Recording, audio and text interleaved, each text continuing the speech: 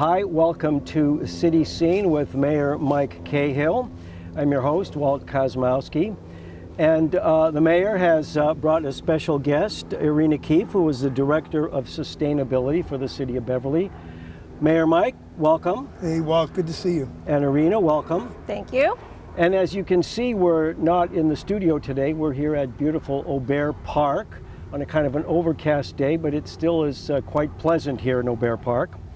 And we're going to be talking today about trash and recycling and how the city of Beverly deals with it, and more importantly, how we as citizens who put our trash out by the curb should deal with it.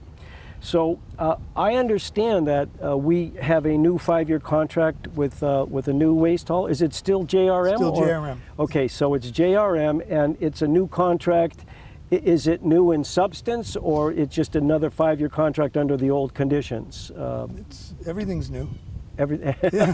Okay, so now you want a couple details? Yeah, what, like I think from my research, so it's about $1.25 million, $1.25 million. So sure, I mean we had a good contract, and it really benefited the city, particularly the last couple of years of it. We knew that when we negotiated a new contract, we're going to see rising costs for the per tonnage tipping fee of trash. We also, for the first time ever, are paying a per tonnage fee for recycled material. And so what we learned is we really need to pull materials out of the waste stream. So we need to compost more, because that food waste is just going in as trash. It's heavy, it's getting burned at the incinerator in Saugus. We're going to be paying $93 a ton this year as opposed to $69 a ton last year. Okay, so we need to pull more out of the trash part of the stream. Yeah. So we need to pull composting out. We need to recycle better, because we learned when we went to the recycling facility in Peabody that JRM owns that we have about a 20 to 25% contamination rate in our recycling stream. And when there's too much contamination in a truckload, they end up taking that truckload over to the incinerator. So $60 a ton for recycling or $93 for trash.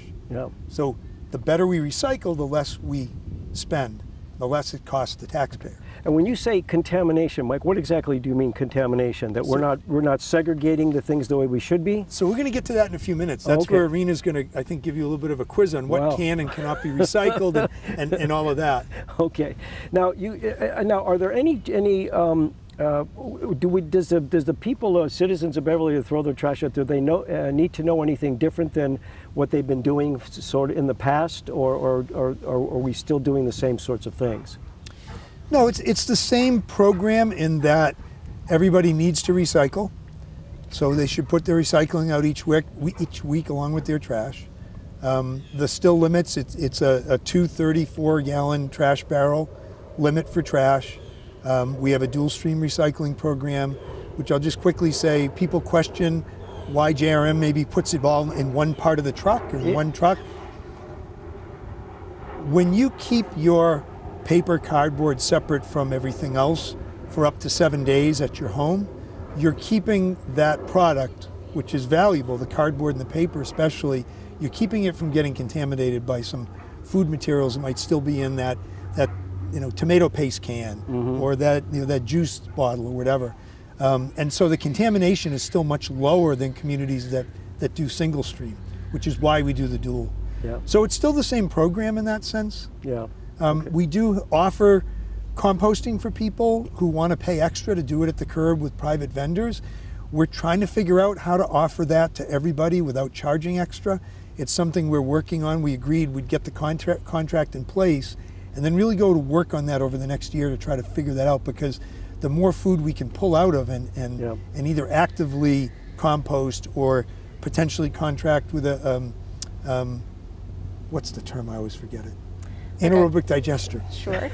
Any different way to compost food waste is better than putting it in the trash. Now let's talk about, Irina, maybe you can tell us, I know that we had a pilot program that we kicked off in like 2015 for food composting. Can you tell us how that's evolved and how many people are participating now in the food composting, and what the city has in the future? Sure. So originally our Beverly Waste Reduction Committee had partnered with Black Earth Compost to do a pilot citywide. That was a few years ago, 2015, 16. I believe, yeah. Mm-hmm. Yep, and it was successful. It involved people putting their food scraps in a bio bag or a paper bag and bringing it out to the curb, and Black Earth drove around and did curbside pickup. Since then, we now have 1,400 households participating. That's almost a tenth of all of the households that we have in Beverly that have opted into this optional service, and that's just through Black Earth. So there's other vendors that also serve Beverly, including Bootstrap Compost, City Compost, which is not City of Beverly Compost. So people have a lot of options right now to be opting into that compost program. And as Mayor had mentioned earlier, we do want to remove as much food waste as possible from the trash stream, because we know it's heavy, right? It can take up 20% of the kind of tonnage of your household trash. Okay. And are we making any changes to that the composting program now, or is it more or less the way it was set up in 2015? So there's more options now, and then we had been exploring this opportunity for a long-term expansion to curbside pickup for everyone in the community. We're still looking into it. Yeah. So overall, Irina, how is the city of Beverly doing in its recycling practices? What rate would you give the city residents? Yeah. So we went to an audit at the recycling facility in Greenworks in Saugus and saw about 800 pounds of recycling dumped out in front of us. So there were a handful of city employees there, and we watched the crew kind of pick everything out of the recycling that was considered to be contamination. Our contamination rate at the time was 25%, and we've seen that kind of consistently month over month for the past couple of years. Okay, and is that 25% based on the weight of the exactly, it's based on the weight. And we know that some communities that have had a strong educational campaign have gotten their contamination numbers down significantly. So this is sort of the start of our city's educational program. Right. Now, I myself, my wife and I have been composting even before the city started. We do our own, we have a composter out in the backyard. Now, are you aware, are there any statistics that the city has as to how many people privately do that and don't have the city containers that they put out for the city to pick up? I haven't seen any data on that, but I know that we are looking into offering incentives for people to purchase home composting bins in the backyard. So that's another thing that's on the table. Yeah. Yeah.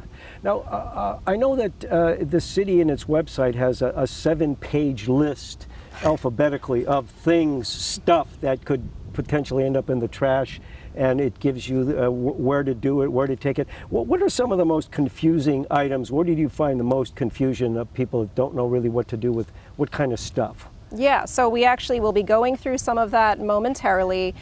Some of the big offenders we've brought today to go through. The issue is that recycling it's a dynamic market, so the rules change, the protocols and the best practices change over time, and so as good consumers of materials and as good stewards of our environment, we kind of have this responsibility to pay attention and learn and adapt to those new protocols. So it is confusing, and we can go through that quiz in a minute. Okay, well, if you're ready for that quiz, maybe we can do that. I mean, you're going to put me on the spot. Is that it? You so are. I'm glad she's not giving it to me. You can whisper some hints from the side if you'd like. Okay, so Kim Alline, our studio associate today, or our park associate today, is going to hand me some stuff, and then I'm going to look at it and say where it should go. Correct? Is that how we're going to? Yeah, and we can start with the jar of nuts that we've stolen from Mayor Cahill's office. Okay, so but it has to come back to me. Yeah. So this is, as I see it, this has got a plastic top, and it's kind of a metal with that. So if I were me, I would put this in my recyclable bin that I have at home. Yep. So we are going through the most confusing items today. So if your success rate on these questions is low, that's not your fault. It's because it's kind of a difficult practice. All right, so this is trash. Oh, it is trash. And it's trash because there's multiple materials here. You've got paper along the outside, you've got a metal bottom, and then this plastic piece we think you can actually recycle. Yep. Okay. So but that's it. Yep, so that's part it. of the plastic top. Yep. So the plastic top could go into my recycle bin. Okay. Yes. All right. Okay. So Kim.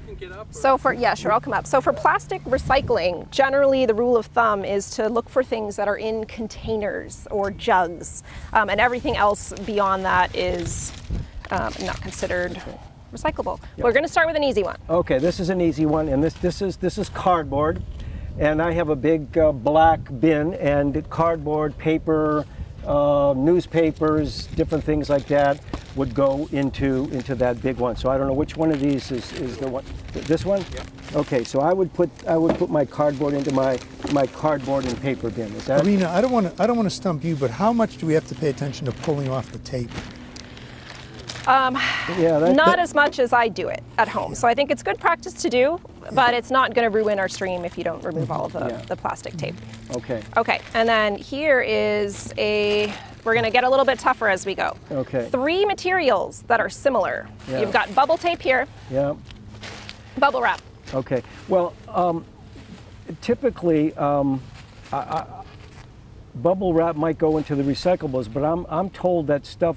This isn't a plastic bag or like a bag from a cleaners or something you might get your fruits and vegetables in. But so I would put that into my recyclables. Mayor Cahill? I don't know. I had to do that. So the bubble wrap actually is trash. Any kind of film plastic, so plastic so that you can stretch, into trash. is trash. The other option that we have here is to put it in this other bin because grocery stores, including in Beverly, Whole Foods, Stop and Shop, Shaw's, they all accept film plastics. Right. So this is just a package. I'm giving away this one. You can stretch it. You can collect all of yours in a bag, bring it to the grocery store as other. Otherwise, it's trash. You cannot recycle any of those items. So if it's a plastic bag, you would put it into the trash and not put it into the recyclables.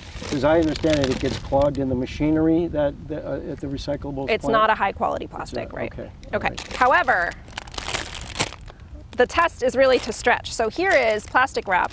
Okay. It might go over an electronic that you buy, and yet it's not considered film plastic that can be turned back into things like grocery bags. So can this be That recycled? is trash. Oh, this is trash as well. That's trash, yep. So which one is trash?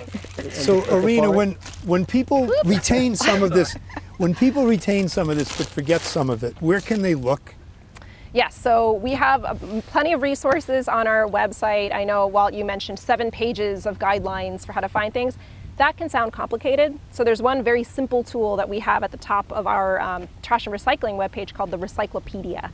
And you enter in the name of an item. So if you search for batteries, for example, you can find all of the different ways to recycle different types of batteries. Oh, I want to talk about batteries. Let's talk about batteries. Okay, so I know You might want to zoom in for this one. I know that alkaline batteries, like the AA, AAA, C's and D's, you can put that in regular trash. Correct. And a 9 volt. So these can be. Now I know that the lithium batteries have to be sent separately. That you can take those to like a store like one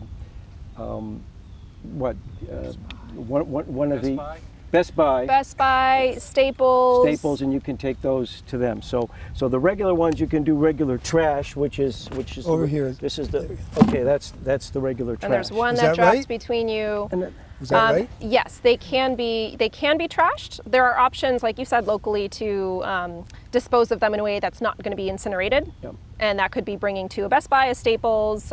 Locally, there's some shops that use TerraCycle bins to help direct things like batteries to better disposal practices. Unpacked Living downtown has one of those boxes for the public to use. The last is a button battery that fell right through the cracks there. That is electronics based too. That cannot go in your regular trash. It releases mercury. Okay. All right, we looked at a lot of... Can we talk about like electronics? So I do believe that the Watch city... it's a little dirty on the underside. I do believe that the city of Beverly every year has an electronics collection, and they usually do it at the high school.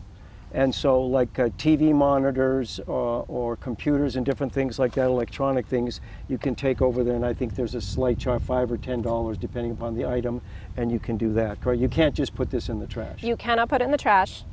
There are local shops, again, that will accept your old electronic devices and still find value in them. So that old laptop might have a hard drive that has some raw materials that could be reused. Again, Circuitry Recycling downtown is one that does accept electronics. Okay. And pizza boxes? And pizza boxes, I guess if they're clean, can go right in with the paper and the cardboard, correct? Very good. Yes. If they're clean. And If they're clean. well, So, it's okay as long as you empty it of food. They're not going to open up every single pizza box, Yeah. but if there's no food in it, get that really greasy disc that's on the inside of pizza boxes out, then it's recyclable. okay. And this is one that has changed, so people might still be thinking that you have to throw this away in the trash, but it's accepted now. And I guess the city likes it. If you sometimes we get packages shipped to us that where the cardboard box is very large, and they like that to be kind of compacted and folded down to like a 3 feet by 3 feet or so. The longest dimension is about 3 feet. Is that You got right? it. So it's not too. It has to be small enough that they can pick it up and put it in the Put truck. it into that. Right. And that it will fit in your, preferably fit in your. And I in your see some bins. paint here. Yeah. Let's talk about paint. So if let's it's, take a look at the difference between Okay. these two paints. Yeah. And I'll let you do that. One is an acrylic, and I believe that acrylics you can actually open the top and let it dry, and it forms whatever it kind of dries out, and then you can actually put this out with the regular trash with the top off after it dries. Is that correct? Wow, stellar. Did you? Ooh. Yeah, you All got right. it. But That's oil- for I acrylic think Kim was only. doubting you. He was shaking his head. Isn't that oil-based acrylic? No, acrylic is like a plastic, or it's Yeah. like latex plastic. So But this, as long as oil-based- it's dry, but you actually got a really important point there. Keeping the lid off to show the people who are picking up your trash that you have done a good job of drying it out. You know, it's close to empty. You're not throwing out full cans. Right. And if it's oil-based, again, I think the city does have a recycling option that it has at the high school, and you can bring things in. And I learned that the hard way because I took a bunch of paint cans, paint with me, and some of them some of it they took, and some of it they didn't. So I learned that lesson. And we offer those periodically, and we're looking to try to offer them more frequently. Yeah. You know, the electronics is one day, the hazardous waste is another day. Yep. So people can look to the website, to the city website for that. Where do they find the recycling information? Homepage of the website, what do you see? You go to the trash and recycling page. There's a bunch of sub-web pages for all the information that you want to know. If you want to see the seasonal or holiday collection schedules, if you want to kind of search for some of these harder materials, look for the hazardous household waste events that are typically in April. And also you can call the health department if you want to know, trash and recycling, if you want to know what other events are taking place in nearby communities. And styrofoam, it's good to talk about styrofoam because some people would put this because they think it's a plastic, that this would be in the recyclables. But styrofoam should be put in the regular trash, I understand. Is that correct? Unfortunately so, you are correct. And there's a lot of that because when you receive packages and you get electronic equipment or other things that is shipped to you, very often that is cushioning material, and your product is cushioned in that and then put into a cardboard container. And if you have the option to buy materials that are not packaged in styrofoam, please do so. Okay, so what else do we have here? Okay, we already talked about some film plastics. Here we go. Okay, so to me this would be a plastic, it's a yogurt container. To me this would be a recyclable plastic, and that's why I would put it in my recyclable bin. And it's clean. There's no foil on top. That's already been removed and treated as trash. So this is, yes, regular recycling. This goes in your plastics bin. And that's okay with the label on it. It's okay with the label on it. Yeah. And I think there's some. Okay, so this is a handful I know this. of shredded paper. I know this one. I know this one. So if you have a shredder at home and you shred things, you would think that you could put this in with the paper. But what they advise you to do is when you empty your shredder, put it into a plastic bag or a paper bag like a grocery bag, and put this into the regular trash. Is that right? Regular trash is correct. The paper is too small to be registered by the sensors. Similarly, anything smaller than a credit card, so if you look at those like little receipts or other scraps of paper, cannot be recycled. So anything smaller than a credit card is a good rule of thumb. That is trash. And so this looks like this is a coffee, latte coffee, and it's metal plastic, so I would put this into my recyclables. So Yes, this is a can, it's a tin can, so it can be in the recyclables. However, this one has a sneaky plastic cap on top. You got to remove anything, you know, including those like 6-pack plastic holders. This is trash. Yep, and that's Cans recycling. And then this is a tea, and this is basically paper, and that would go into the Easy enough. paper and the cardboard and things like that. Here's some Spam with a plastic window. Spam with a plastic window. Oh, you mean this is mail, Spam mail with a plastic mail. window. Oh boy, you got me. I would put this into here. I'm probably wrong on that, Irina. You got it. Oh, yeah. it is? With the window? You do not need to remove the window. The plastic window. Okay, so any kind of direct mail or junk mail. So junk mail Junk mail goes with your paper recycling. And okay, and an egg carton. So that would this would go in here as well because this is paper, correct? This is made out of cardboard, so this can be recycled. You can crush it up to save yourself a little bit of space. However, some people buy their eggs in plastic cartons. Those can also be recycled as plastic. The ones that are in styrofoam containers, however, are trash. Styrofoam is always trash. Okay. Okay, here you.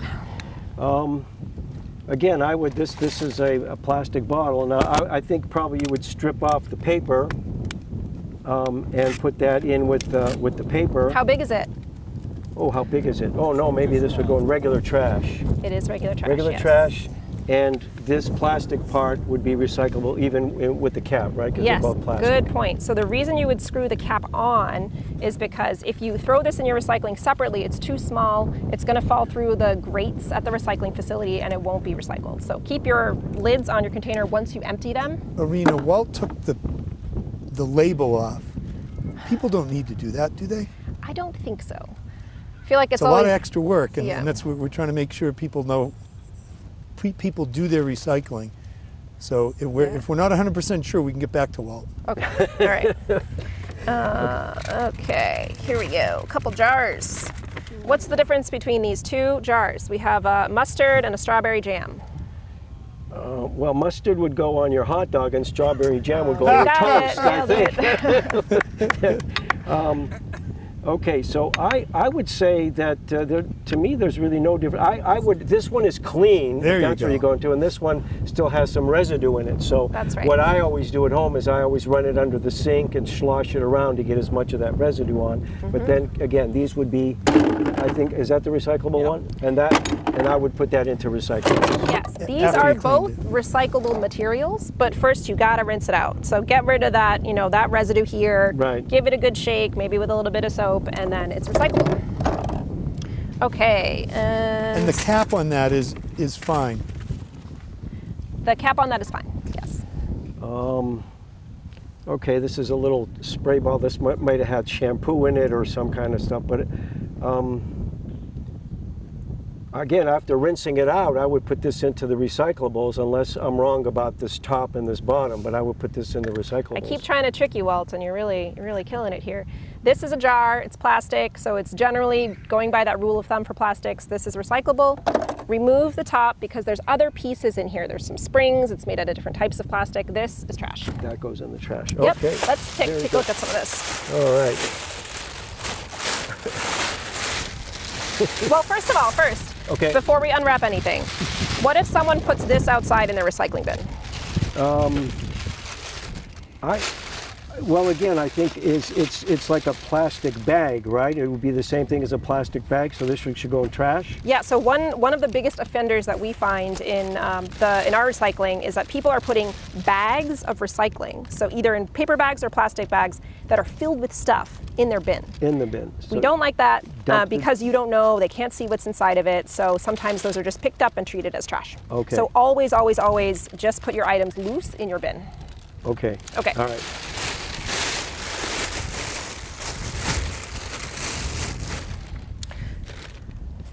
Which of these is recyclable? The plastic is recyclable, and this would be paper. This is trash? No, I will put that in paper. Isn't that paper? No?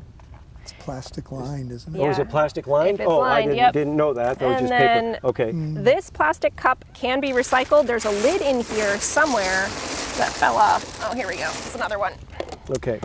The lid here is made out of a different type of plastic, same with the straw. Neither of these are recyclable. They're not in the form of a jar or container. The lid is trash, cups from Dunkin' Donuts or wherever it can be recycled. Now, let me ask you, Erin, I know that there's usually a triangle on the plastic container or whatever, and inside there's a number. And numbers from 1 to 7 are recyclable. So are you saying that that top there is not a 1 to 7 because it's not recyclable? I don't see a number on this particular lid. Generally speaking, that used to be the case. You used to say 1s and 2s are recyclable. You know, you can put 1 through 5 in your bin. Those rules are changing more. So an easier rule of thumb to remember is the jugs, the containers, the food containers are recyclable. Okay. So yeah. so paying less attention to is numbers. it a good practice then any kind of top you'd put in trash, but the container, the plastic container itself would go in the recyclable? If it's something like the water bottle where these are kind of one piece, that can stay on. Yeah, okay. Yeah. Okay. Okay. And Let's do these guys. okay, I mean, looking at these, I would put these, this is a number 1. I can see the little triangle. Verify me, that's a 1. It's a 1. That's a 1, and then this is a plastic as well. So again, if it had food in it, if you had a delivery with food in it, I would rinse it out. But I would put this in recyclables, and I would put that in recyclables. Yeah. So this is a confusing one. The clamshell plastic, like you said, it's a number 1. This is good once you clean it out from your food. The black plastic is another big contaminant of the recycling stream because this color, the black plastic, cannot be recognized by the sensors on the black conveyor belt. So this bottom is trash. Oh, okay. Okay. So That's I think there's a lot of education involved. Do you recommend that people have sort of like a little guide next to their to their trash in their garage? We do. I think you know, we in our contract with JRM, they've got to do some educational work with us each year, and so we've got these neighborhood meetings coming up. They're virtual, call them neighborhood. Yeah. And you know, we put something in the water and sewer bills starting this month going out, which mostly send people to our website and the various materials that can help. But they might take something off the website and print it and put it in the fridge as well. Okay. Now, I'm being told by Matt that we have just a couple minutes left. Now, there are some activities that are coming up with regard to recycling and trash that the city is conducting. Maybe can we talk about those before Do this first. I think this is an important one. Okay. We have a couple more specialty items to show. Okay. Okay. Here is a pair of shoes. Doesn't fit you anymore. It got dirty. It's torn. What do you do with them? I would give them to Goodwill. Okay, so if they are in good condition, these happen to be in perfectly fine condition, you can donate them. Okay. You can, give them to a thrift store or a consignment shop. Or if they are in poor condition, you can recycle your shoes at a textile collection bin all around the city. We have bins at all of the public schools in the parking lots. There are Planet Aid boxes that are at the grocery stores, Helpsy bins elsewhere around the city. So, yeah, let me say something about that. So, if you've got clothes that are gently used, that somebody you look at and say somebody could enjoy these, who needs them, go to Bootstraps with them, Beverly Bootstraps. Yeah. But if they're not really clothes that can still be worn, then you go to the textile boxes. And those boxes being at the schools, some of the proceeds from that go to our local PTOs. And so those are a couple really good options. Yeah. And there's a whole long list of what you can recycle as textiles, right? Yeah. teddy bears, belts, hats. Now I know there's which also can be found on our website. Yes. And Irina, talk about like building materials, pieces of plaster, or things from construction. Those things cannot be thrown in the regular trash, can they? So we're really focusing on residential practices for today. Okay. I think a lot of the build, it really varies depending on the type of material. If it's metal, for example, you could scrap it. We can do another show on the harder to use kind of from a home project, and white goods and things like that. We can certainly do that. There's a lot of, so right now we're concentrating on that. We could call that Waltz This Old House. Okay, so quickly, we have about a minute left. So tell us about the things that the city's doing to educate our citizens about trash. Yeah, so we're going to have a series of recycling meetings with the community coming up. The first one's going to take place on September 30th. The next two are on October 12th and October 14th. And we invite everyone from the city to attend those. And then the library has a similar session like this on Zoom. It's a workshop on the 27th as part of Climate Protection Week. And last we have, what else is left? Those are sort of the big ones for now. And then there's a home composting workshop with the library next Thursday where you can learn how to do backyard composting with one of the community coaches from the nonprofit Green Beverly. Okay, very good. Well, with that, Mayor Mike, thank you. And thanks. Irina Keefe, who is the Sustainability Director in the City of Beverly, thank you very much for this very educational program. And I'd like to remind our viewers that you've been watching City Scene with Mayor Mike Cahill. I'm your host, Walt Kosmowski. Thank you for watching.